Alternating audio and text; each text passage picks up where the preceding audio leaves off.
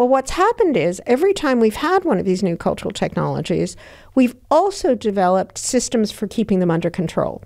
So newspapers, again, we just sort of take newspapers for granted, and newspapers are sort of disappearing. But newspapers were a way of taking that printed information and curating it and having editors who said, this is true and this isn't true, and this is something we want to tell our readers, and this is something we don't want to tell our readers. And you had norms that developed, things like journalism or journalism school or libel laws that said, no, here's a way that we can take this new culture and control it in a way that will let the good parts come out and keep the bad parts under control.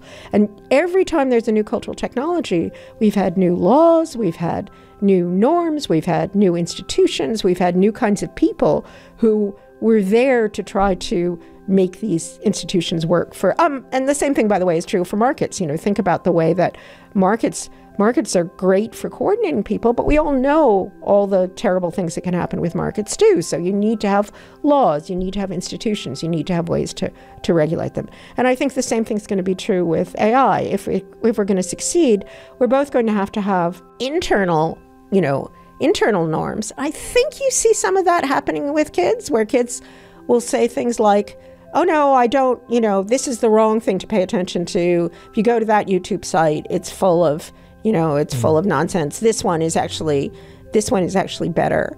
And also, we're going to have all those boring things like legislation and code and regulatory agencies. That's already sort of starting, that will make sure that things are good rather than bad.